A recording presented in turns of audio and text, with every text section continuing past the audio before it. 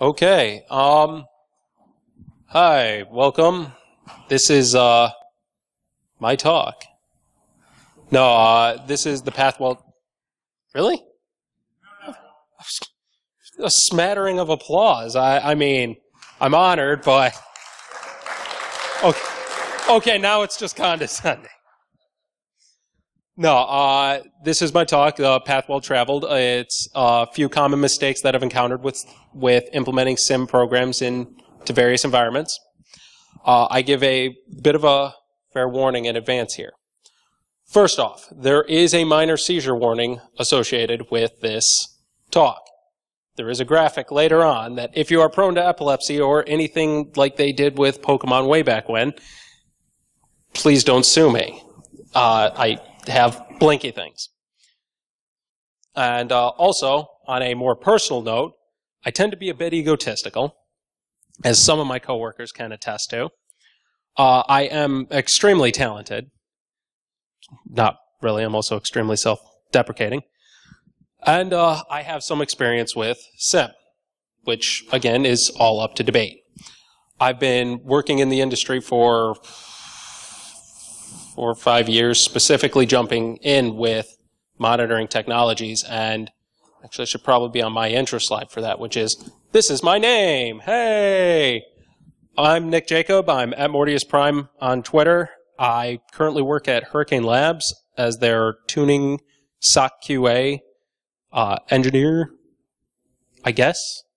We were never really clear on the title. But a few things about me. Like I said, I've been working in the industry for about 4 years. I've been working with SIEMs like QRadar, Alien Vault. I don't know, do you consider Security Onion a thing? It was a fun tool. It was like a Fisher-Price My First SIEM. There's Alien Vault. I currently work with Splunk Enterprise Security, PCI, and Hurricane's own in-house apps. In my free time, I'm a martial artist. I have been practicing most of my life now, actually. I do boxing and sword fighting as well. And those are fun things. And then the other free time activities, I tend to be a snake wrangler and occasional pirate. And despite what Jason Street would have you believe, being a pirate is not a fallback from failing to be a ninja. They're better. So, I would like to do that as well. It is fun to jump on people. But, normally, I would be delivering this talk with a bit more enthusiasm. I apologize for that. A bit of a head cold. So the question is going to seem kind of out of place, but why is this goofy bastard so excited?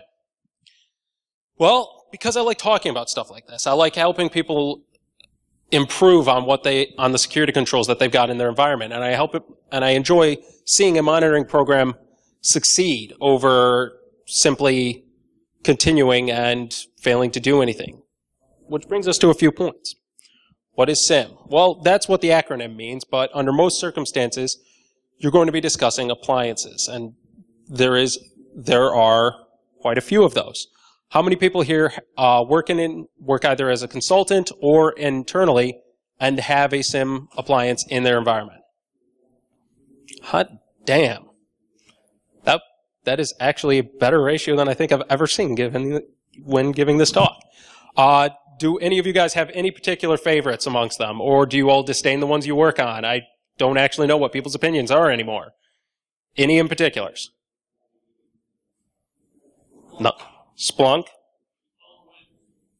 Does SolarWinds count as a SIEM now? I thought it was a... Fair enough. Fair enough, because I've had QRadar and SolarWinds butt heads like you wouldn't believe. It was spectacular. But, so we've got things like IBM's QRadar, you've got Alien Vault, you've got Alien Vault's free version, which is, I keep mixing it up. Is it OSEC or OSIM? OSIM, thank you.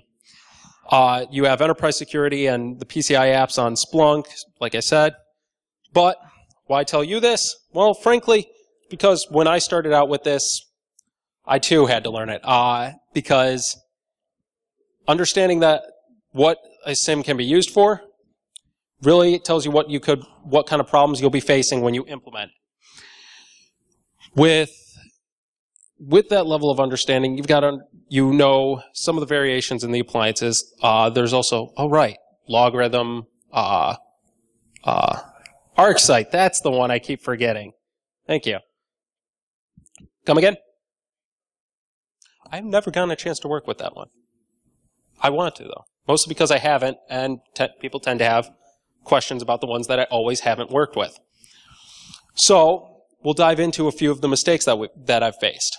And the first one, the one that tends to stand up first and foremost, especially with people that have never dealt with SIEM, which if you've been a consultant, you've probably had to deal with. That first mistake is believing a SIEM to be a turnkey solution. So, one, lovely Google stock images. Two,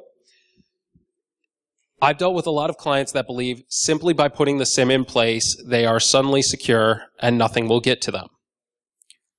It's a common executive mentality. It's a common tool-based mentality. Obviously, it's an incorrect one. Otherwise, you people wouldn't be here. In order to get any value out of it, a SIEM requires careful understanding and knowledge of what it can actually pull off. What you can do with Splunk Basic is different than what you can do with Splunk ES. Admittedly, you can build apps, but point being, the thing that most people tend to not realize is that a SIEM is not insta-use, one-size-fits-all, or a small investment.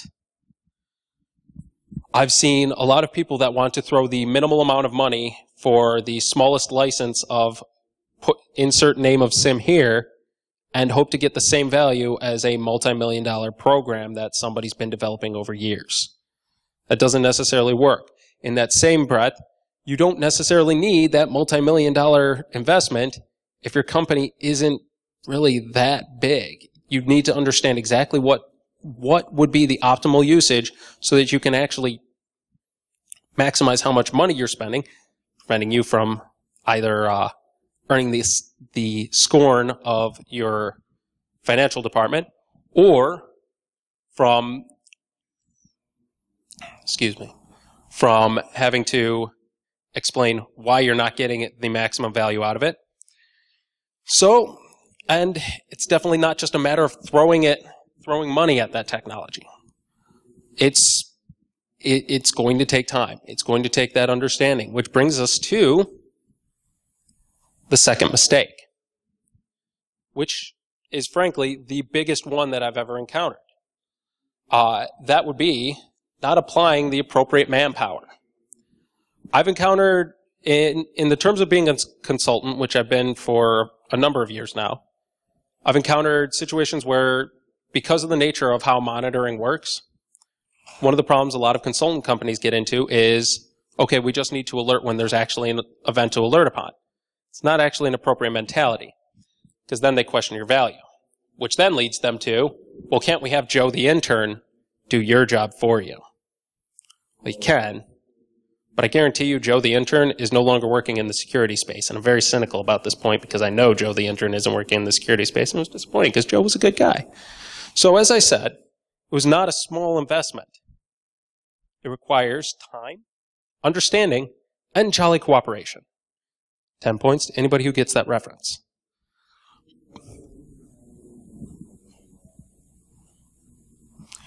So, there's one guy back there shaking his head. I'm like, where did I go wrong with this? Not even the crickets. I know, right? But, hey, I have niche interests, so to hell with the lot of you. So it's the time, not just for the installation, but for the tuning required in order to optimize your SIEM platform. It's the understanding, knowing what exactly everything that goes on in the SIEM does. What's going on in the environment? What does the environment look like? It's the cooperation between not just the security team, not just the monitoring team, not just that staff, but everybody that would be involved in this. You have to get buy-off from, hey, policy guys, if I see this kind of activity, what do I do? I've worked in a financial company where basically I was not the one that ended up chasing down people. I was the one that handed off, here's my report on what I found, sick the hounds on them. And strangely, that didn't happen either, which is another story. But having that cooperation between those teams, having that understanding of the environment and knowing what you're looking at is tantamount to optimizing the effectiveness of a SIEM product. Delivering that amount of time, not expecting those instantaneous results. You will get some. One of the big things, and any SIEM developer should press this point, when you plug an IDS or anything of that nature into your environment, you're going to see things that you've never seen before. You're going to have knowledge that you've never known existed in your environment. That's a good thing. You want to have the knowledge that you didn't know existed in your environment. But not all of it's going to be useful right away. Not all of it's going to be completely, it's not going to all be pay dirt. And for that level of cooperation, you got to remember, signing the wrong support can be as damaging as not assigning support. If you have people that want to sound the alarm, blow the horns, and chase down every single little thing right away, then they're going to rapidly become burnt out. They're going to rapidly become the enemy of everybody in the organization as they reveal every little secret in there. And frankly, how many people have dealt with coworkers that don't really like the fact that there is somebody that is lauding the fact that they're watching everything they do in their organization? Who actually, I'm realizing now that I'm in a room of people that all utilize SIEM, that you guys are all in that position. But my point is, how many of your coworkers like the fact that they know that you're looking over their shoulder? Exactly. That guy does. But nobody likes that guy. He's also really tall, so nobody really looks over his shoulder. But remember, like I said about Joe the intern, inexperienced help can be overwhelmed. It can be earnestly defeated by what they'll see, what they'll try to take on, and all the fights they'll have with all the other internal staff or external staff going on in the environment as they try to tackle every single issue they see right from the get-go. Which we'll go into. On that note of following up on alerting, there's the not following up on alerting. When you plug a SIEM into an environment, you're obviously going to see a ton of things. Frankly, they're based all on correlation events, so there's tons of that going on everywhere. There's tons of things that look suspicious. There are servers that send email. There are things that people log into that, hey, turns out people occasionally get passwords wrong. And the SIEM will more than likely alert on all of those. Now, understanding that 95 to 98% of those in the beginning are going to all entirely be false positives, there are certain ones you probably should be ready to take up on, to follow up on. And this is one of the things that as a consultant you have to be aware of. Since you're going to be going to an environment saying, hey, what are some of the key problems that you've had, so that we know where to start? Because we're going to have a lot of garbage to deal with right in the beginning. Having that idea of a starting point tells you what you should avoid and what you shouldn't avoid. For the record, not following up on the learning does have a fun counterpart, which is following up on too many things. When you're taking on too many events at once, you're going to end up making enemies, you're going to end up wasting your time, you're going to end up wasting everybody else's time. Before you know it, people stop returning your calls, people stop taking you seriously, and then they start wondering why they even spent the money on the technology, or you, in the first place. And this is a clear matter of perspective. Now, this is a fun trick, and this is like one of the things about me being a snake person that I like about. It's a similar issue that we see in the security community. Is just a matter of perspective. This is the same toy. But if you've ever seen a picture of a guy with a really big fish that's holding it this way, turns out the fish is only about yay big. In that same instance, you have to get people to understand the story that you want them to hear. You have to get them to see the value in what you're doing and see exactly what you want when you're delivering this report to them. So what may seem like a big deal to you, what may seem like it's really valuable for you to follow up on, may not in the case of your superiors. There was a company that I was working for where we were being bought out, and a lot of people were about to lose their jobs. It's a financial company, as I mentioned before. I was watching the SIEM, and I saw somebody sending about the right amount of data for, say, a quantitative report to their own file share. And, oh, this person was a quantitative analyst. That's what they did, was did math stuff with money in order to make the company more money. Well, when we started talking to this wasn't enough. This wasn't big enough for it to be a MP3 or anything of that nature. He tried claiming it was a podcast, and nobody followed up on the fact that, no, dude, he's doing this to, like, what was it? endoftheinter.net was the website he was uploading this file to, and it turned out to be exactly the same size as everything else that I had looked into in their file share for really sensitive data. It seemed like a big deal to me, but to the people that actually enforce the policies, not so much. And that was a big part of the problem with dealing with that from the security standpoint internally. So you have to be able to prove the value in what you're showing them. And also, when the help desk starts out all nice and friendly with you, and you've sent them on so many wild goose chases that they end up talking to you like this, you screwed up. Because when you send them after every little event, you're not one of the ones that helps look that up, they're going to start resenting you. You done goofed. You don't want every interaction with the help desk to look like a battle between the two of you. Cool as that may be, and I know we all want to get into sword fights in the office place. Am I right? But you don't actually want that between you and the help desk. You want to be able to utilize them as your harbingers of news and have them understand exactly when you speak to them, they got to take that seriously. So the fourth mistake of working with and tuning a SIEM is incorrectly loading it or configuring it, which also deals with one of the things I mentioned earlier, not knowing the environment. If you don't know exactly what each server does, let me rephrase that. You don't need to know every single server. In some instances, that is damn near impossible. But if you don't have a good idea of what a general use of those servers are, you're going to be trying to do things with it. You're going to be trying to cover up information without having the facts behind it to justify covering it up. And one of the first things that a lot of companies that I've seen do, and do incorrectly, is they don't really deal with the flood of information. So they plug it in, forward all their logs over, turn it on, log in, and then deal with the flood of information. Just like a punch to the face. There are a ton of alerts, there's a ton of logs, and there's a ton of noise. And it turns out you're not going to get much done when you're dealing with something like that.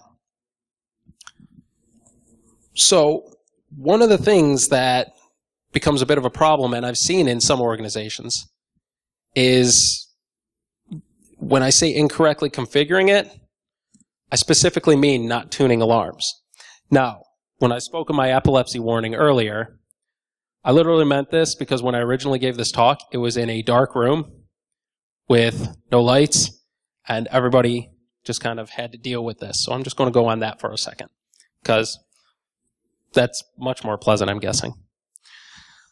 But if you're not quieting those alarms, if you're not doing anything to that, then you're not going to get the value out of the SIEM. You're not going to bring down that noise to signal ratio. And that's one of the big things that needs to happen when you're configuring that environment. Some of the big issues are that you have so many alerts that none of them have any value, and your staff that you've got on your side that are interested in this blinky box that you invested in, which unfortunately most of them are, but regardless, this isn't actually a negative thing towards that. They're going to rapidly become very disdainful of all of that noise, of the email alerting, of the constant chatter coming from it. And you're going to get a lot of this question. You're going to get a lot of, what the hell what? One of the things that I've asked for, or been asked for recently, actually, has been, we deal with a SOC service. We have tickets that are specifically designed for us. Our alerts are designed to be read by our team. And they're like, oh, we want to have these sent directly to us. Buddy, I don't think you quite know what you're asking for. Oh, no, do it. Okay. I sent them to us. Now, keeping in mind that we have a specific policy of how we handle these, how we fill out these reports, I literally ended up getting a lot of this question of, well, what the hell good are these alerts? What are you doing for us?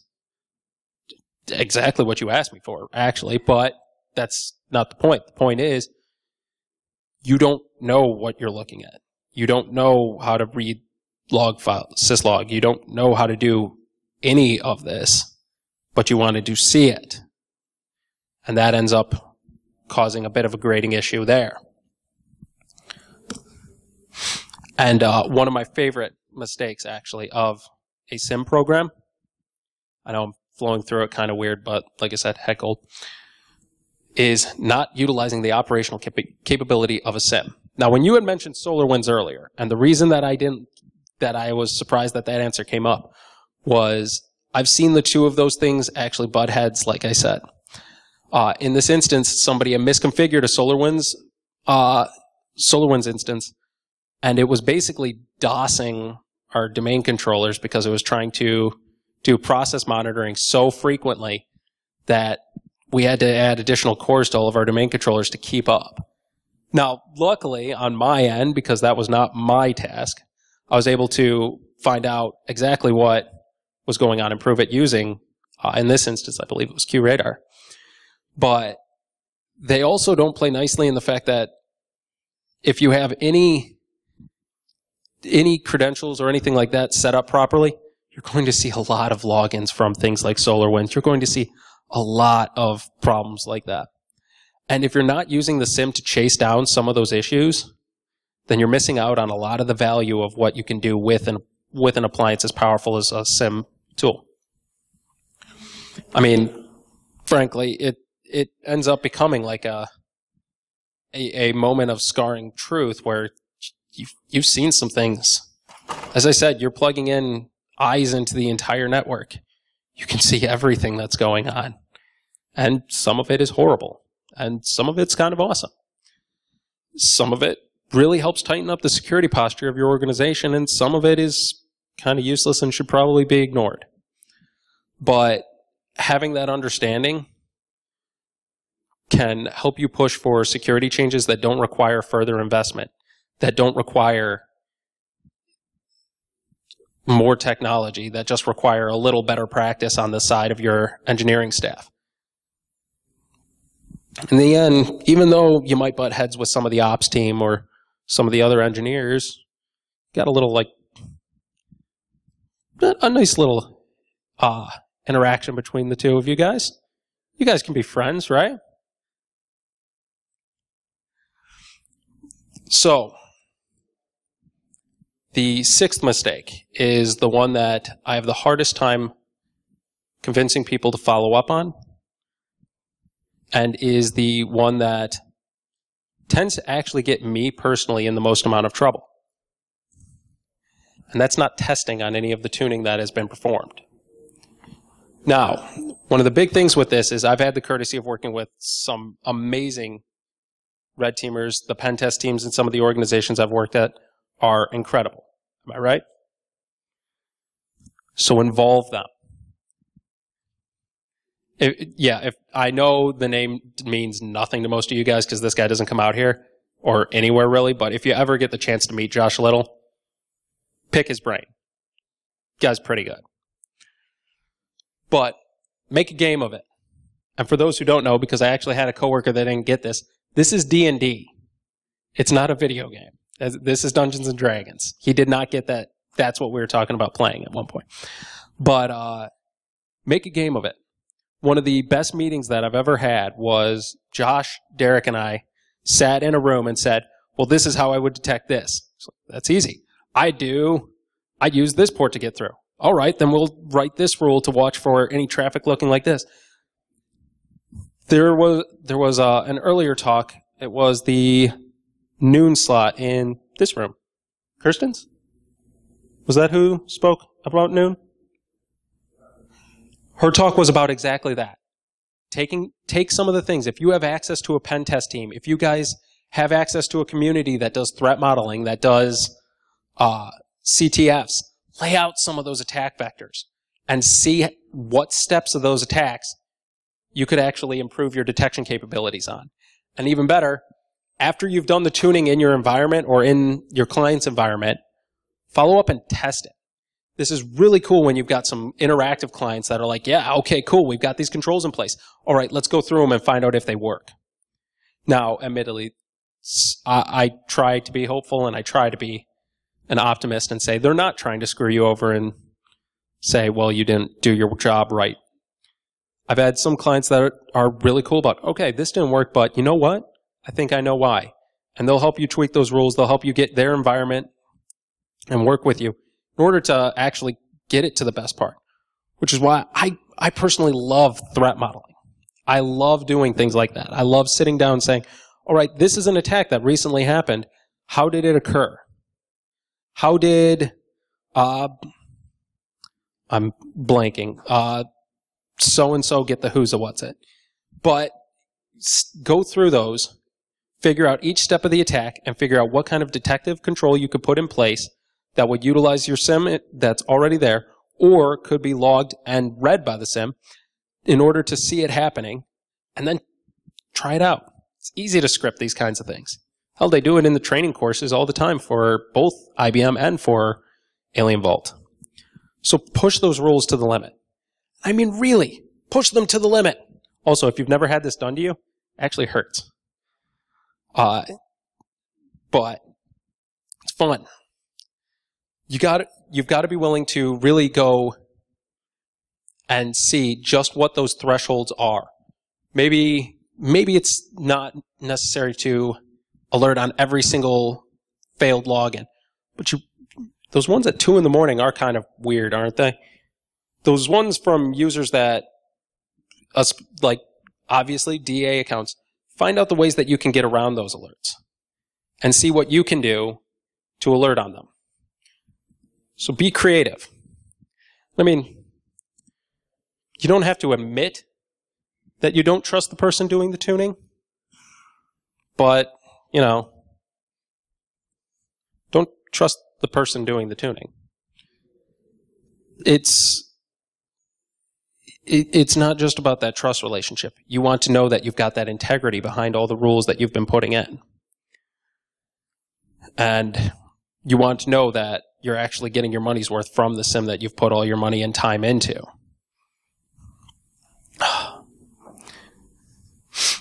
So, yeah. I kind of blazed through this because, unfortunately, something personal came up that I've got to answer a call right after this talk. So we're going to do a recap, and I can do Q&A, and I actually encourage dialogue between either myself. Feel free to call me out on anything I say, or if you've had any instances of what you've been dealing with in your environment. I know one of the big things that caused a big debate when I first gave this talk was discussing sales engineers and how they'll tell you that SIEM will solve everything from world hunger to the target crisis after it's already happened. So, yeah. So the basic recap for the six concern mistakes that I've encountered commonly are as follows. Believing a SIEM to be a turnkey solution, dealing with exactly what salespeople will tell you. Sales engineers tend to be a little more honest, in my opinion. But not applying the appropriate manpower, not following up on alerting or following up on too much alerting, incorrectly loading it, not utilizing the operational capacity of the SIEM, and not testing the tuning that has been performed. So, do I have any questions? Do I have any comments? And I know I rushed through it, and I am really sorry. This was kind of out of my control, I'm afraid. Yes? adopting recommended methodology with bringing on new systems, adding their output to the SIEM, because there may is there a way to isolate it or until you get used to the output of the device and understanding how it affects the reports? So I've actually seen a mixed review of how to do that, and I tend to prefer to have a variety when I'm loading new sources into a SIEM, simply because even if it's not entirely accurate, simply because I may have like one mail server, one domain controller, a firewall plugged in, I'm at least getting a truer picture of what happens in a network than I do when I am getting just firewalls. And I've seen both situations where somebody wanted to load all their firewalls into it. Well, what can you see? Well, I can see permits and denies. And that tends to give you a bit of a muddied image of what your network actually looks like, and also prevents you from tuning or reaching any kind of operational capability with the SIEM, especially early on. In the cases of, and my specialization tends to be curator because I spent the most amount of time into it, is what I was introduced to, but with the ability to organize based on source type, so if you've got a firewall, if you've got a mail server or anything of that nature, you can organize those and prepare the rules in advance, and it doesn't matter how many servers you've got in those categories. If they are categorized properly and organized properly, the rules can be interpreted correctly, and it just scales to the size of the organization. So I tend to prefer having a variety of log sources over having an abundancy of a single type, simply because it allows me to see a bit of a truer picture of how traffic goes throughout the network.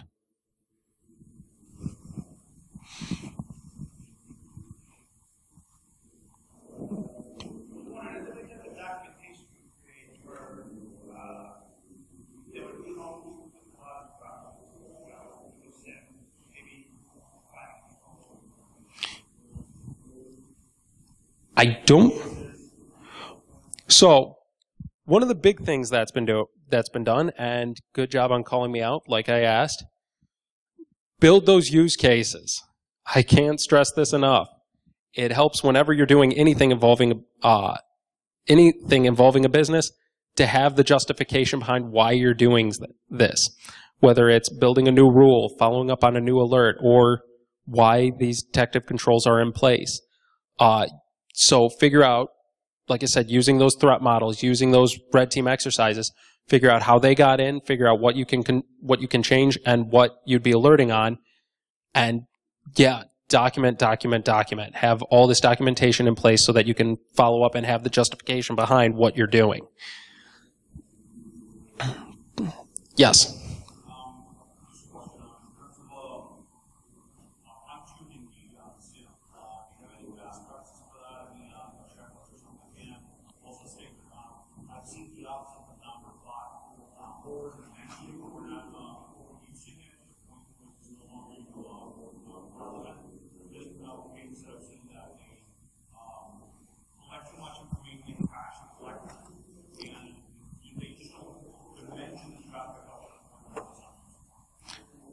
Now that's actually a really good point. Is almost, in fact, I'd argue that a couple of these don't. But you're absolutely right. His statement was there's an inverse version of number 5 where you've utilized the operational capability of the SIEM to the point where it's no longer actually accurately collecting data. You're crashing collectors. Your things aren't parsing anymore. You're wasting cycles doing it. This goes back to one, incorrectly loading it, because she said they're trying to do too much and they did not actually get scale to the size of the environment they needed to be in, and also probably not applying the appropriate manpower, which would have helped with identifying this and tuning this out early on. If you're trying to see every single thing in the environment, well, sorry, that's going to be really expensive. That's going to be more money than most organizations will really want to apply into any kind of technological undertaking, let alone one that somebody is going to have to sit at and read all the time. Now, as far as documentation for best practices for fine-tuning, that tends to be a bit individualistic towards each environment that I've seen. Some environments, it would be far more appropriate for certain changes to be in place than there would be for others. And that tends to be my guiding light, which is why as a consultant, it tends to be figuring out what story that the security team needs to tell in order to get them to that point so that we can continue moving forward with tuning the SIEM. So, yes.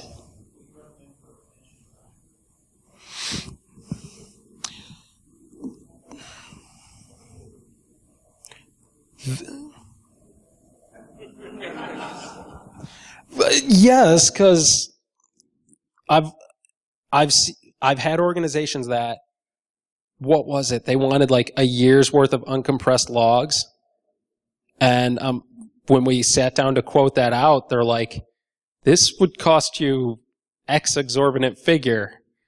Like, oh, it tends to be. Have you under what circumstance?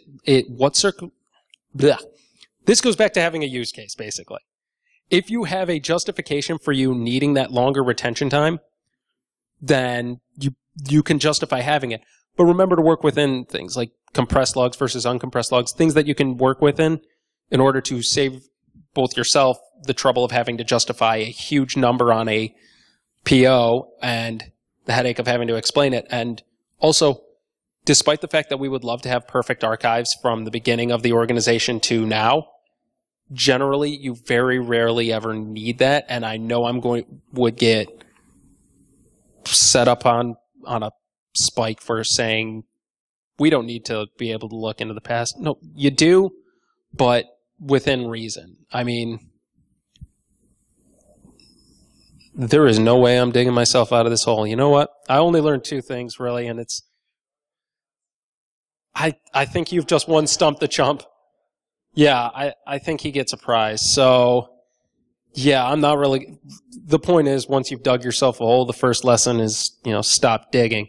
So, thank you for that one, sir. I've ended with egg on my face. Yes.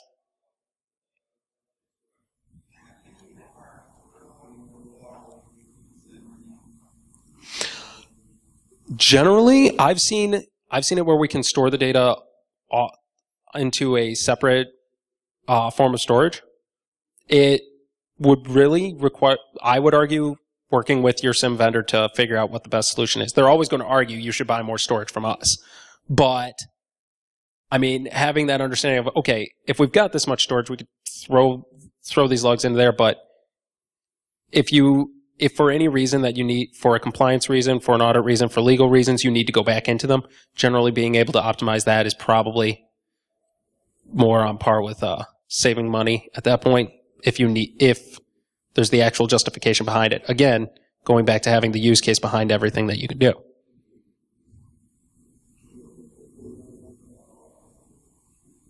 All right. I think that's it. Sorry.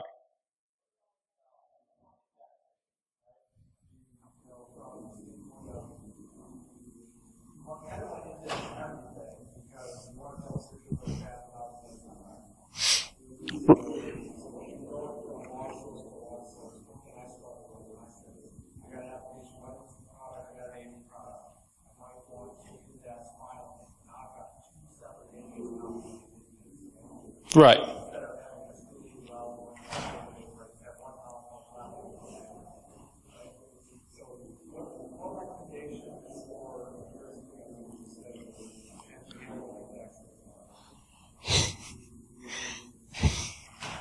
I really hate to say this. All I can say is good luck. Whenever I've had to do that, we have multiple indexers we have to deal with.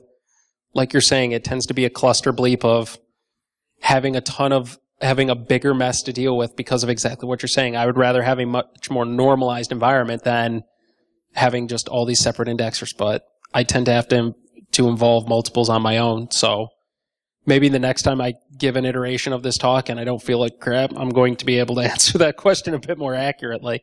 But sorry. All right.